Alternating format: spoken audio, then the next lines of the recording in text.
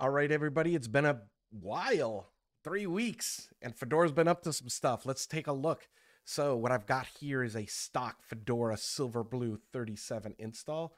You might have seen this little setup here. We're going to skip a bunch of stuff. Create my user. And my password.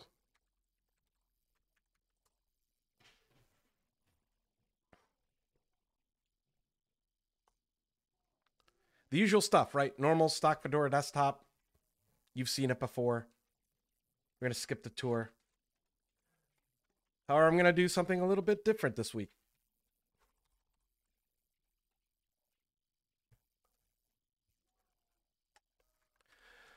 I'm going to use an RPM OS tree rebase using an experimental feature, using an unverified registry, which is my hosted image. Note that I'm not signing any of this. This is all for demonstration purposes only. All that kind of production quality stuff we could talk about later. From the GitHub container registry under my user space. And we're going to use something called ublue image, which we're going to rebase to here. So what has happened is... Well, first of all, I have an update happening in the background. Let's just make sure that's canceled. We're going to rebase here.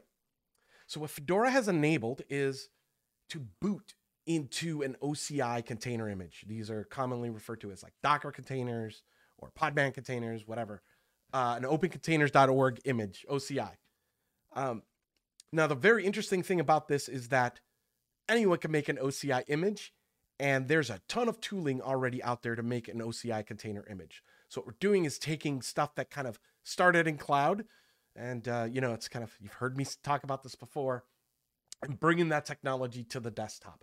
So what this allows me to do is to very easily generate custom images derived from Fedora. So what does that look like? So while this is rebasing, because that's going to take a bit, let's tab over to our browser and take a look. So those are the examples. I'll get to those in a minute. Oh, here they are. So if you go to my GitHub repo,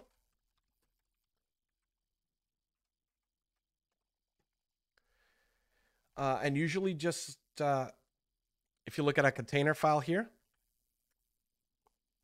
these are pretty common in container land. What I'm doing is I'm from Colin Walters' GitHub repo as well for Fedora Silverblue 37. So this is where stuff is currently sitting. Obviously, in the future, that'll be in a more official looking URL and all that kind of stuff. But for now, we're playing for fun. And then what I'm doing here is I'm copying the contents of Etsy from this repo into Etsy that's going to end up on the final image. A custom script that I made to make all the configs that I want. And then I'm doing the things that I would normally do on my workstation, or sorry, I shouldn't use that word, on my Silverblue machine after I've installed, right? So I like to remove the distro Firefox and use a Firefox Flatpak. You might need to layer a few certain packages or things that you might need for one reason or the other. So I'm doing that, and I'm using run commands here, just like you do in normal cloud Dockerfiles. And then I'm setting the update policy. I'm enabling a few services. And then there's an OS tree container commit, which is the last thing that happens. Now, as I was writing this, I was on my local laptop. I would type podman space build space period and build it until, it built. I like to ship things like DistroBox and GNOME tweaks and all that kind of stuff. So could this possibly work? So then what I did is found a GitHub action and kind of cobbled it together. My friend Marco Ceppi and Wayne Witzel helped me with this. That would take this image after it's built and then publish it to the GitHub container registry. So container registries are things that hold container images. So the nice thing about these is they're in every cloud. Amazon has one, Microsoft had ones. Red Hat has one with Quay.io. You can host your own. Harbor is a project that's commonly used to host your own registry. You could use the Docker registry, any sorts of things. So what we're doing now is using the same mechanism that's used to distribute cloud workloads to distribute my own custom operating system image. So feel free to you should be able to just copy and paste this and put this into your GitHub and have it build. And I have it building every night because if you look back at the container file again, remember we're deriving this image from Fedora Silverblue 37, and that image is going to update on the regular. So I don't want to derive off an image and then never get security updates again or any updates at all, right? So I need to constantly generate this image. And as you would have it, most development tools out there have places to host Git repos and container images. So I'm using my normal personal GitHub resources here to build my own Linux distribution. I don't consider it a final Linux distribution. Like I said, I'm not signing any of these images or anything like that. That's a topic for another day because why? If you wanted to make your own custom Linux distro, you need to have like an open source project with governance and codes of conduct and multiple people in charge of stuff. But that's not what I'm going to talk about today. I'm just going to talk about what's possible here. So if we go back to our custom OS, you see I've rebased to this image. I haven't typed any rpm-ostree tree commands. And yet here are the changes that I have. And of course, it added a few more because it's pulling in the dependencies. Let's reboot. Now, if you recall in the container file, I did copy a custom script over. And Luca Di Maio, the DistroBox author, helped me with this. And this is stolen directly from OpenSUSE's micro OS. So I like on first boot how they install a bunch of the Flatpaks in the users with the -- user ticks. And I kind of wanted to do that in Silverblue because I just removed my browser, but I need a browser. So using the power of Zenity, we were able to whip up a little thing that does this. Now, I am removing the Fedora Flatpak repository and enabling the full FlatHub repository. So it's going to need my passwords for that. I need to clean that up a little bit. But now, as you can see here, I have a first run experience after booting into my new image. We are now in my custom operating system, which I think is really neat.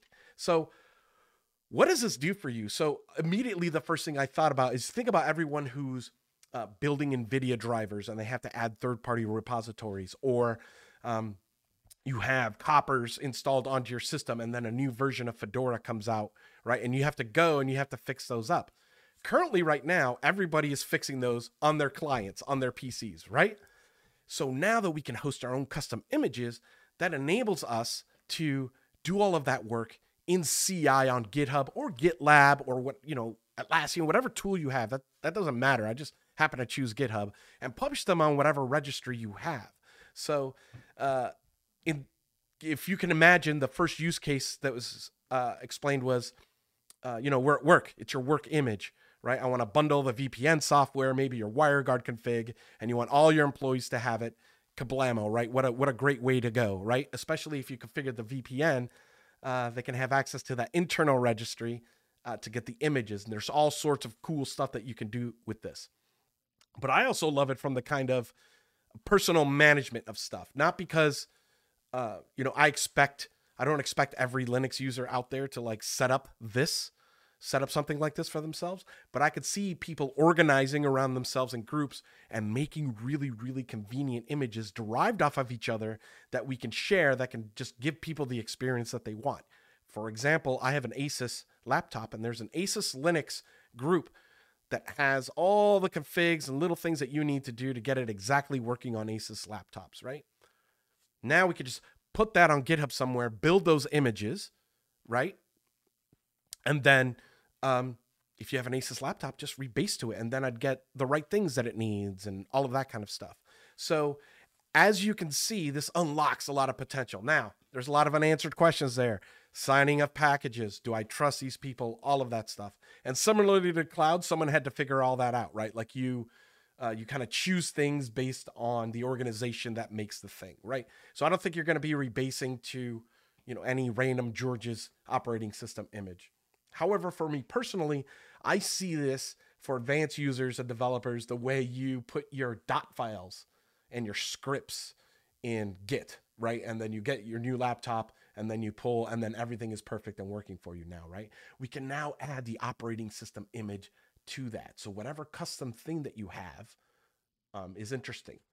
If you have no idea what I'm talking about, it's okay, because a bunch of people way smarter than me are going to start building stuff like this.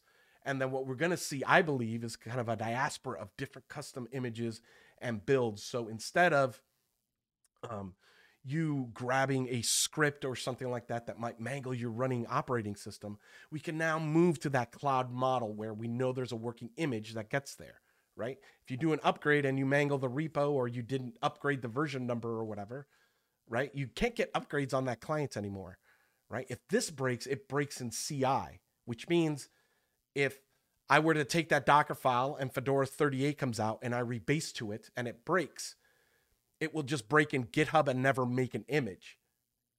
It never gets to your computer, right? And there's been a few cases where, if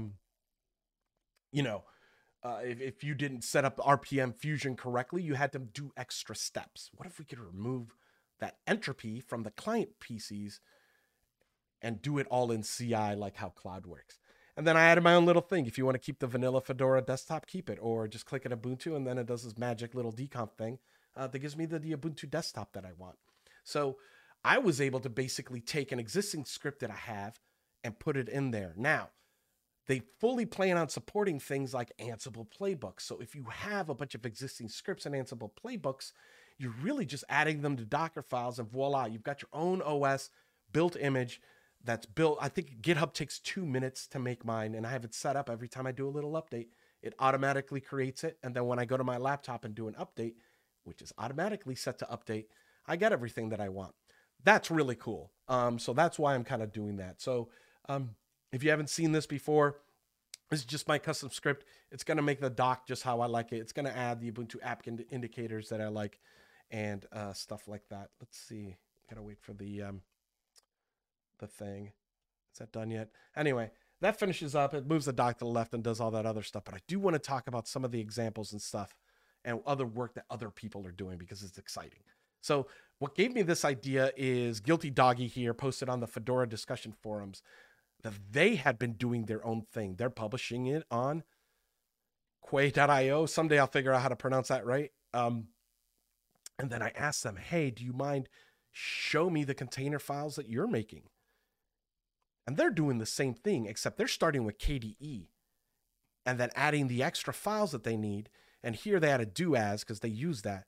And then they copy their config over from their GitHub repo, and it goes right in the image, right? So now, if you don't like something that a distro does, hey, you can just commit it to your Docker file, never have to worry about it again, and then you're good to go. And then they added a bunch of scaffolding here to check to see, if images get updated. There's going to be a bunch of work in this area, to make things more convenient for us to reuse and things like that. Again, I'm really excited that this is reusing a lot of the technology we see in cloud. So as I scroll down, more of the people from CoreOS started posting their builds and their builds for pet containers. And I kind of lamented, if I wanted to do my own custom Silverblue, I had to figure out OS tree pity workstation, right? Which is like OS tree specific. And there's really nothing like, sure, I could figure it out, but now I got to set up a web server. Like, I got to do all this stuff. I didn't want to do any of that. I could just make a Docker file now and just publish it to a registry and then take that URL and rebase to it. And that's really what I'm looking for. That democratizes the ability to run custom builds. So more people started posting more stuff, including these layering examples, which is what I'm going to talk about here next real quick. Let me show you a few. So one of the things I like to do on my machines is install Tailscale. Tailscale is a third-party repo, right? And you would layer this onto your onto your workstation or your server or whatever. Well, now they have this little snippet that I can put in my thing, and now my image will just have Tailscale. So all of my personal machines will already be VPN'd, literally out of the box, like when I have them installed. And this is just the example. You could, any third-party repo thing that you think is important to you and you want on your image, you can now just put it on there. Now, I like to keep things small. That's why I'm doing a lot of Flatpak stuff in the background, things like that. However, I could see a lot of use cases for people who have that custom bit of software, and maybe they need that dedicated appliance server OS. And now they could use all those tutorials and everything around there around Dockerfiles, and then easily just spit out custom images. As you can see, I think this will be very, very popular with a lot of folks. They have examples here of replacing your kernel, right? How many times have you seen a user come into chat? Hey, I tried to use some custom kernel thing that I need that I found on a third-party repo because of it. What if we could just provide and generate images for those people, you know, so that they can have a working computer without having to learn this stuff? What if the only people that had to learn about third-party repos were the people generating the Dockerfile and container files, and then normal people never have to deal with it again? Wouldn't that be amazing? So there are a lot of great examples in here, injecting custom programs where you can do the build steps as part of the build process, and then just inject that binary into the image and things like that. So a lot of good examples here. Again, I'm really looking forward to seeing how people take their custom Ansible scripts, make their own stuff, and then just share with others. This stuff has literally just landed the other day. I have no idea when it's going to go into stable. I'm assuming by Fedora 38 by the end, by this spring or whatever. But for now, I'm just grabbing stuff and I'm building it. And I've just realized that you can kind of make your own personalized distro that you want for yourself, and you can share it with your friends. And I'm just running it all out of GitHub, similar to like how people keep their home directories and things like that. I can now have that fully managed declarative experience. Some people have asked me on this channel what I think of NixOS. I think the idea is amazing. It's a bridge too far for me because I don't want to learn a new language. You know, this takes the existing lingua franca of cloud and server, which is Dockerfiles and container files, and then lets me do that at the operating system level. And I think this is really cool stuff. Looking forward to playing with it, and let me know how you get on. And I'm sure head over to the Fedora discussion forums, and if you're going to start generating your own stuff, let's see what's out there. Who's going to make a I know there's an official Sway one, but I'm sure there's a fancy window manager or something out there that you can't get out of the box on a Silverblue like system. So let's see what people start making, and let's talk about it. With that, sorry about my voice. I'm a little bit under the weather, but have a good time and let me know how you're getting on. Cheers.